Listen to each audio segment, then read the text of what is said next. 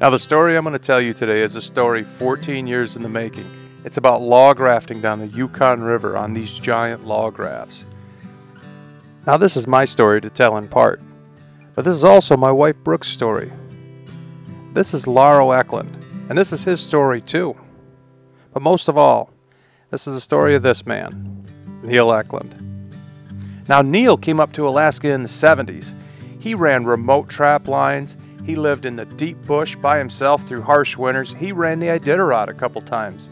Neil also used to mine mammoth ivory and fossils out of the frozen banks of the rivers. Now one of the things that Neil did that really set him apart from a lot of the other adventurers was he had a real soft spot for log rafts. He'd build log rafts every chance he got, just the way that the pioneers did 100 years ago. Spike them together and float them down the Yukon River.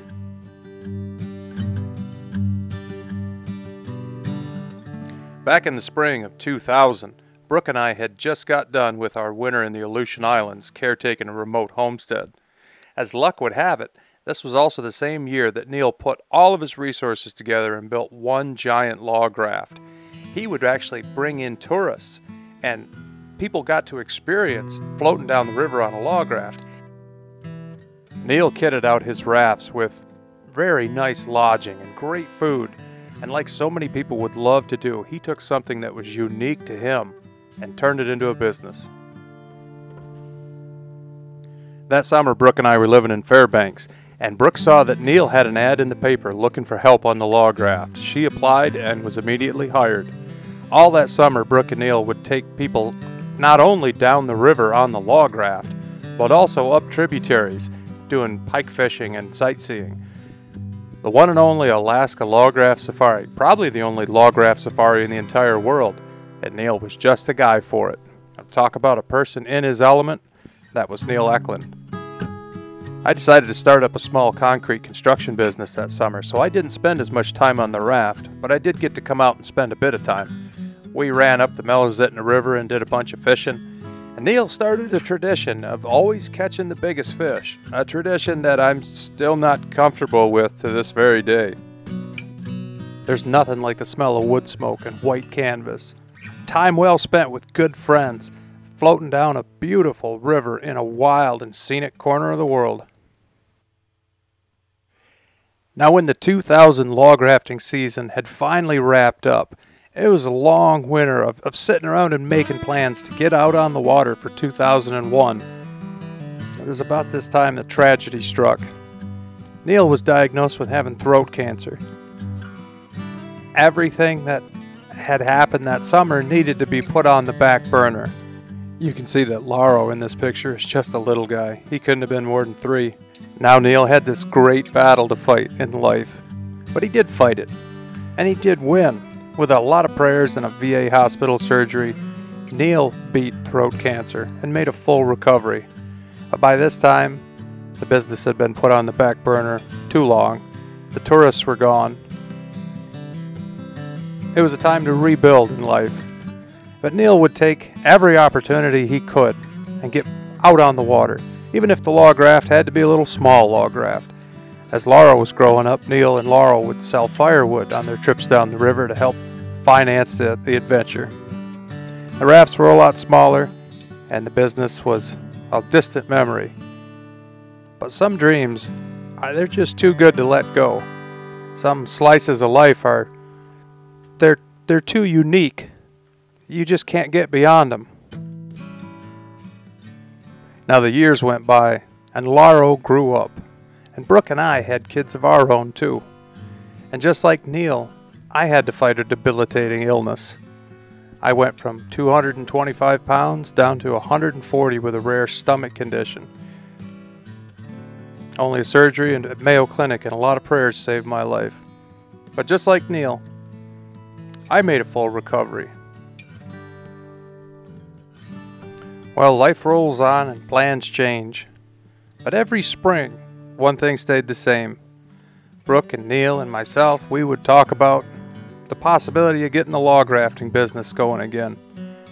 Building another giant raft and booking in people from all over the world to come and see what it's like to float down the mighty Yukon River.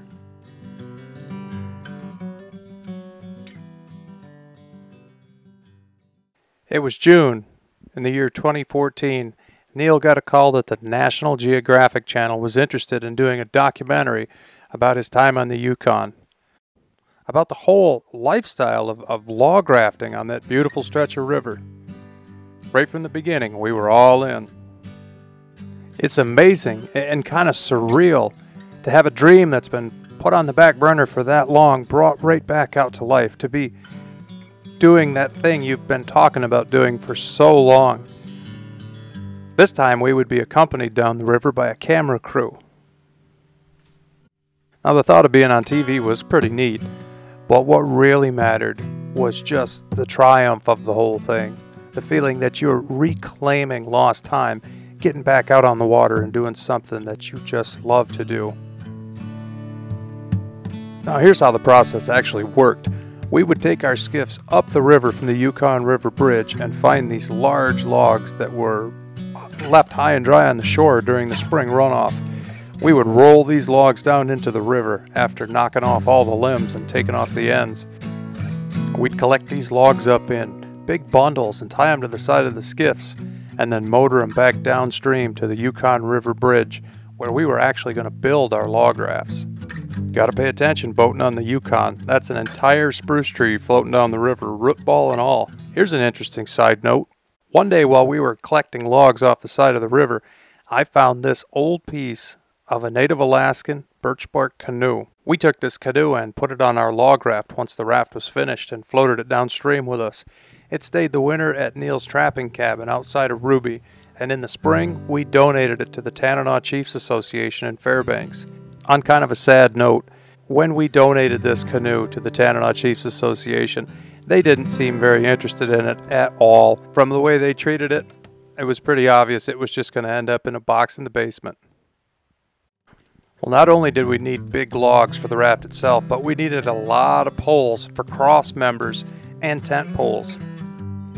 I don't know about you, but I think the sight of a bunch of wet logs bobbing in the river all roped together is just a thing of beauty. These are the logs that would later on become our log raft. You can see we're actually starting to get it built. It's taking shape. In the background there, Lauro is using a pike pole. For hundreds of years, loggers used pike poles to move logs around out on the water. You can stab a log or you can hook it. A pike pole is just indispensable.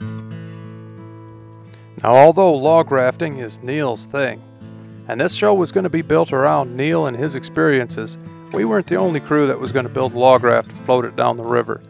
In this picture, you can see in the background 2 more log rafts being built. Now, ours was clicking along pretty good at this point. You can see we're feeding logs into the center. We've got most of our cross members all laid up. Once all the cross members were on, we'd deck the rest of the raft with 2x4s and plywood. You know, it's about all you can ask for in this life, to make a living doing something that you enjoy so much, and have had years and years of boating and building stuff with logs and chainsaws, and then to have a crew following us around filming that, and it was going to be shared with the world. I've never felt like I was doing something I was more perfectly fitted to, and to have other people appreciate it and be so interested in it, it was just an amazing experience. Now you can see here Lauro is putting together the gangplank. This is the movable plank that we would put down between the shore and the raft so we can get on and off shore without getting wet. Very important piece of equipment.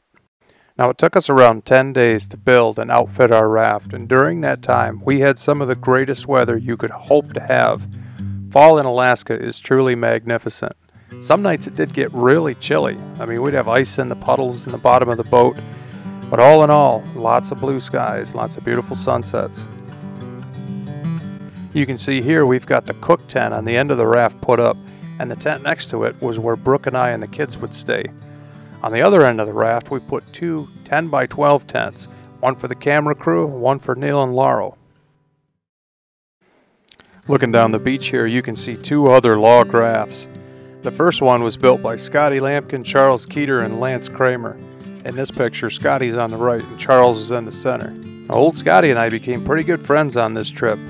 Like Neil, Scotty was one of these guys that came up back in the day and really lived life. A guy with a lot of real experience and a lot of great stories. He was just really good company. Now this double-decker raft on the end was built by two guys named Andrew Bunker and Josh Tuzanaw. A couple fellas with a lot of smarts and a lot of creativity. That's a really cool raft. Now the headquarters for this operation was this place, the Yukon River Camp. It was kind of a restaurant and some ATCO units put together as kind of like a man camp motel type of thing. And it sure was a great time to come in after a long day of logging and working on the raft, have a good meal and sit down with some good friends and just relax and enjoy the evening. And there's a great father and son picture of Neil and Lauro. Belle and Mick really enjoyed this part of the trip. They were both born in Fairbanks and we drug them along fishing for ever since they were just little. We'd all go out to our fishing camp in Minto Flats and ride around in the old boat fishing for pike. So staying in wall tents was kind of old news to these guys. They were old hands at it. But a nice warm restaurant, good food, and endless ice cream, they thought that was the bomb. Now this fellow's a local guy named Jeremy. He had a 14-horse Mercury outboard that would not go into reverse. I spent about an hour one afternoon fixing his outboard for him, and to say thanks, he gave me a black bear skull and a fifth of really cheap whiskey. Now, way down the river, if you were to get in a pinch, a fifth of whiskey would be a pretty good bargaining tool, so it actually was quite a gift. Now, these fellas were our camera crew that was going to be accompanying us down the river on our log raft. Scott Messier and Tony Pontillo had spent time filming for The Deadliest Catch out in the Bering Sea. And Juan Nunez was a sound engineer from Los Angeles, California. These guys turned out to be tough as nails and they took to bush life like a duck to water. Not only that, but they were all super cool people and just great company.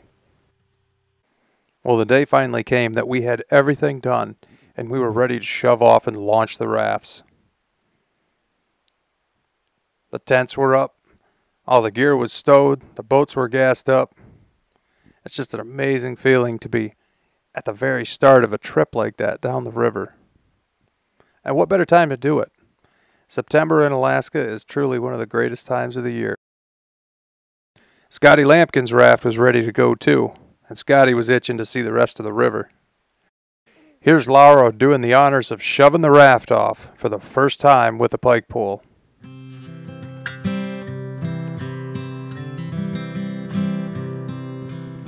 Now what we would do is we would use the skiffs and the outboards to maneuver the raft around or push it into shore for the night. You can see here Neil's using his homemade boat and his 50-horse Honda to push the raft out into the center of the current for the very first time. Once we had the raft underway, it was time to pull up the sail and raise the flags. What a beautiful sight. Scotty, Charles, and Lance left the same day that we did, and so did Josh and Andrew. You have to admit that the weather was still holding out great, and it was beautiful almost every day.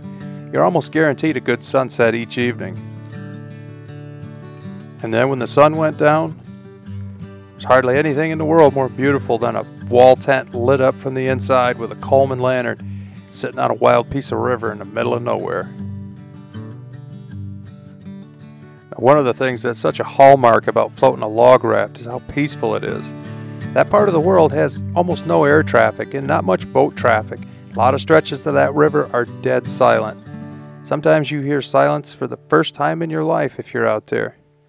Just beautiful, gorgeous fall weather. After having built that log raft, every one of us was just put out and whooped. And we spent several days just lounging around doing absolutely nothing.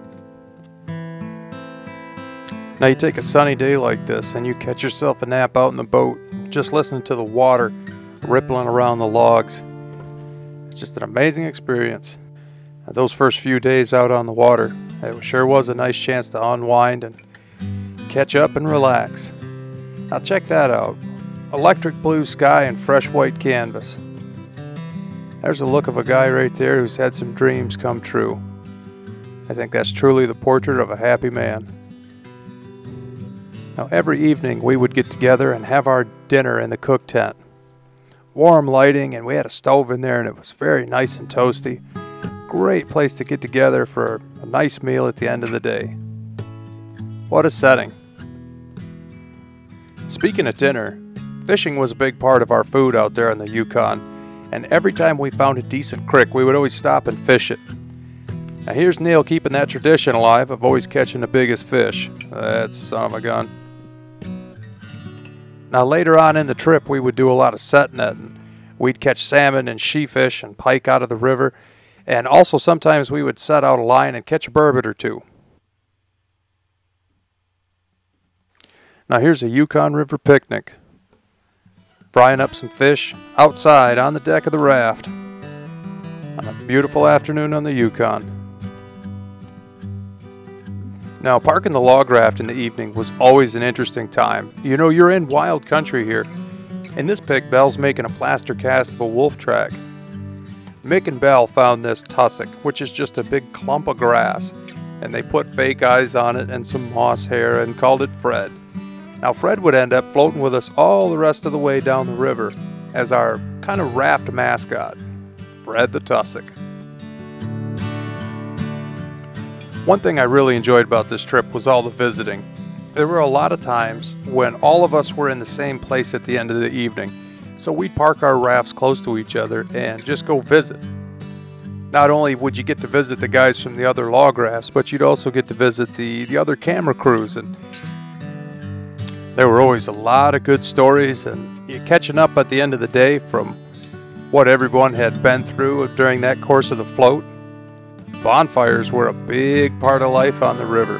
This time of the year, the water was so low that the banks were chock full of bone-dry driftwood. Good company, wild country, and endless firewood. What more could you ask for?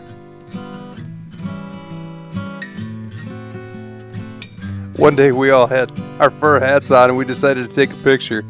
But Scotty was visiting and he didn't get the memo, so he's the only guy in this picture who didn't have his fur hat with him.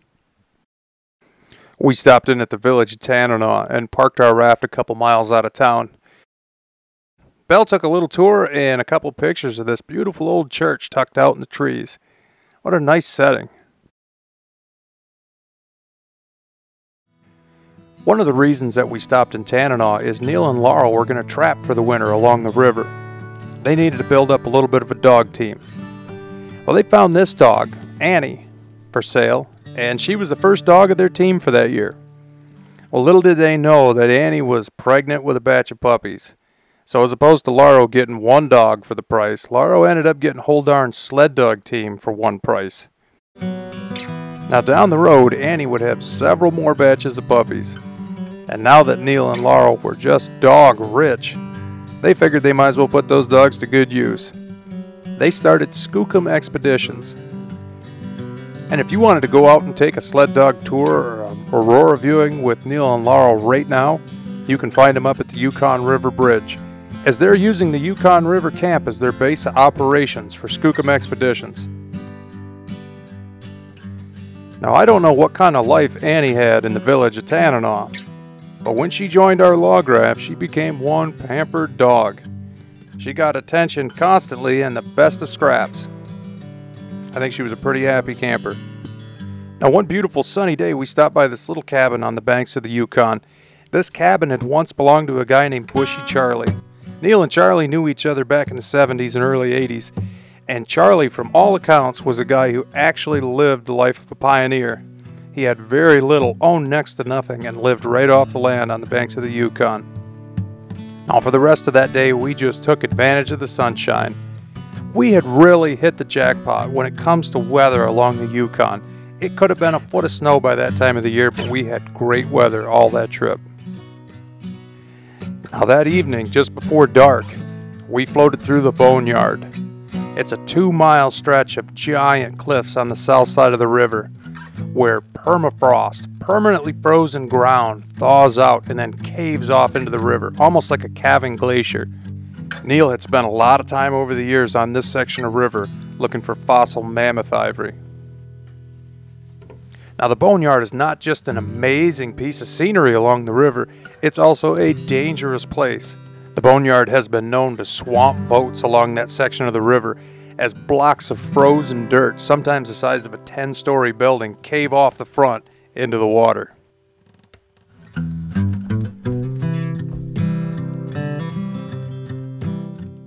Now, just south of the boneyard, we were treated to probably the greatest sunset on this entire trip. If I had to pick one moment on the entire float down the river that fall that seemed to be the pinnacle, the peak, the highlight, the culmination of that whole experience, it'd probably be this evening. What a beautiful, beautiful evening to be in a beautiful part of the world. And not just the gorgeous afternoon and evening, but we capped it off with a beautiful night with a giant bonfire on a beach. Perfect. Now, being that Neil and Lauro were going to spend the winter trapping along the river, fishing became a top priority at this point in the trip. Every time we would find a good eddy, we would stop and set out the gill nets. If you see that trash barrel in the middle of Neil's boat, that's where we would collect the fish out of the nets and put them in the barrel. In the evenings, we would split these fish at the tail, score all the meat, and hang it up to dry on the raft. Now, sled dogs can't really eat raw fish, but if it's dried or if it's been frozen, it's a perfect dog food. Now, this is the cabin that Neil and Lauro stayed in that winter. Once we were done with the float, those guys flew back and they trapped out of this cabin for that winter. We spent probably 2 or 3 days here cutting firewood, tidying up the cabin, offloading supplies, getting the chimney fixed up. Once we had the cabin all dialed in and livable, we set sail and finished our trip down to the village of Ruby.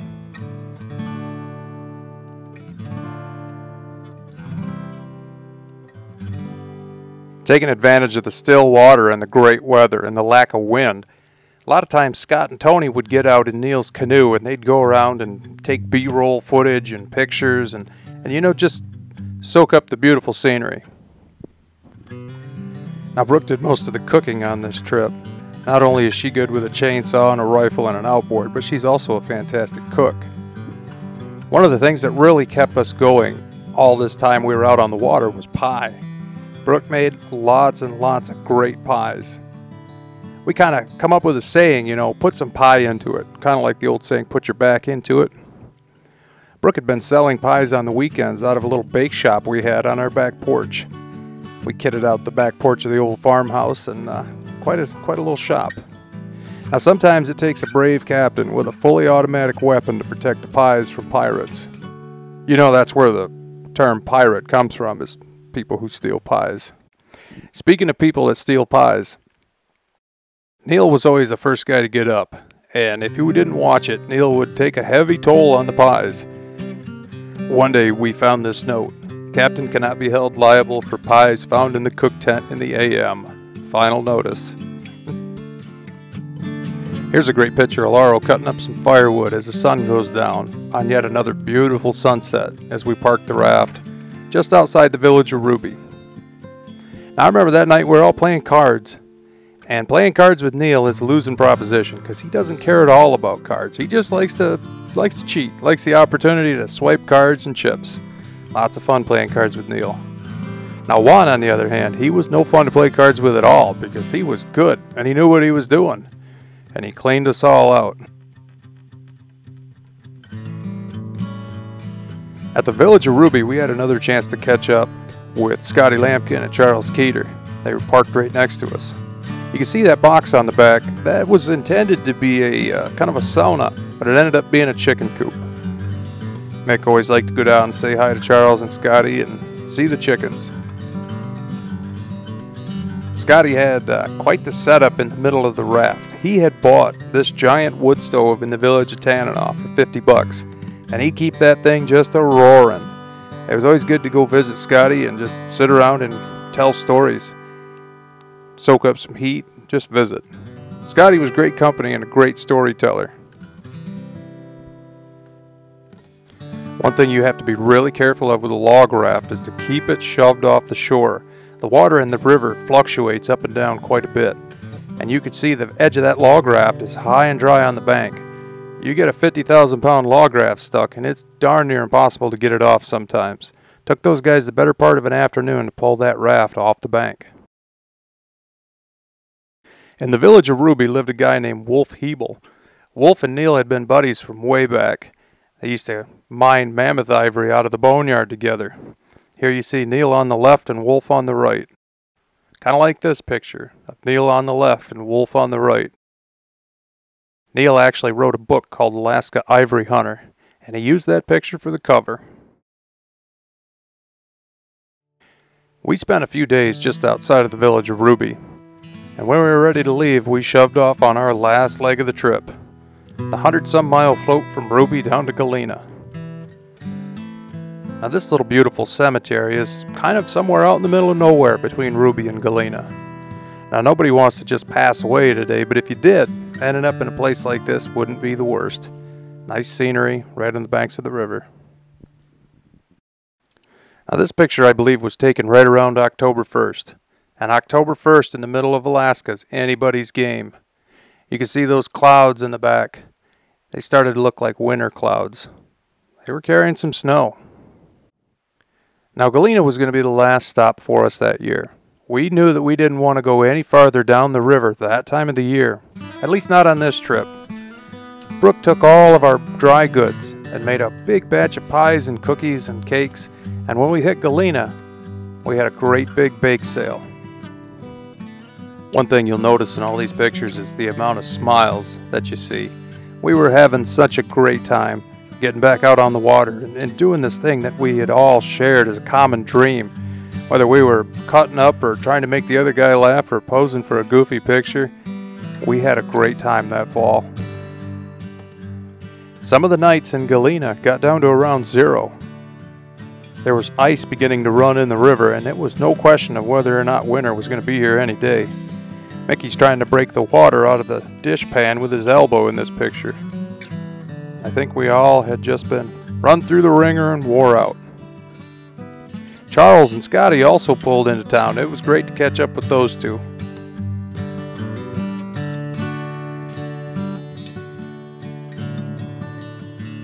Also, Josh and Andrew pulled into town. You only see Josh in this picture because Andrew got really sick and had to get flown out of Galena. That was about the end of the trip for Andrew. Galena was also going to be the end of the line for us. Winter was just about here. It was threatening snow one day, and then the next day it was going to get serious. Lauro and I would spend the evenings splitting up firewood to keep the tents warm through the night. Always loved splitting firewood with Lauro. Remember me saying it was getting serious? Well, by the next morning, we had several inches of snow. We'd get up in the morning looking like a bunch of homeless people, have a cup of coffee and maybe a little bite to eat, and it was off to shovel the deck. And when you're living on the water and shoveling the deck, you know you're about done.